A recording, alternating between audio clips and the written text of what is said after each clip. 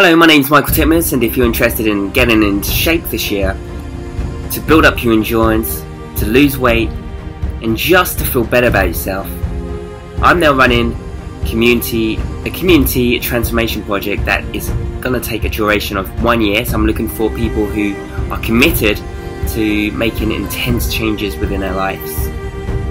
If you think that this is you, all you have to do is fill in the box just on your left, and I will contact you very shortly.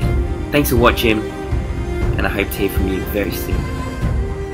I've done 30 laps and I'm freaking knackered with this weight vest. The additional weight is it's really hard. I can't even think at the moment because my head is buzzing and I'm just breathing. A bit hard. I really pushed myself already. Got up early in the morning as well and just done a power walk for about 3 miles and then had some breakfast, and then I'm here.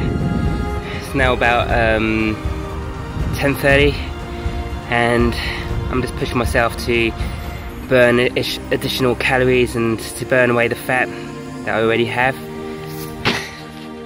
I'm not sure what I'm going to do in the afternoon, you see. I'm planning to go to the gym, but all depends on how much time I have. It's a big difference from being in Thailand, and over there I was just suffering because of the heat and everything like this, and mostly it was just like walks and I would just sweat for anything. But I found that I lost a lot of weight over there. So now it's been about half an hour since I've been home, and now I'm looking for something to eat because I'm hungry again. I'm just going to make a healthy sandwich and to eat it because that's what people do. The biggest thing a lot of people are going to face is the actual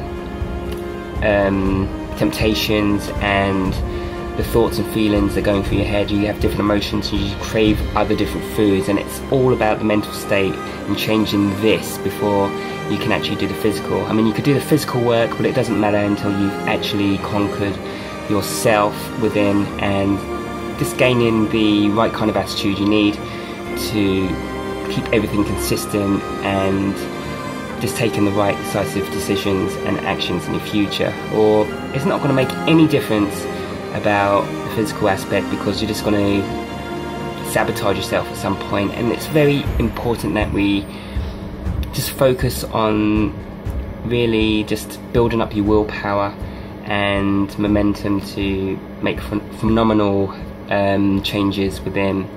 It's really, you've got to change yourself within to show your results on the outside, to reflect the outside of the results you're getting and the goals that you're achieving.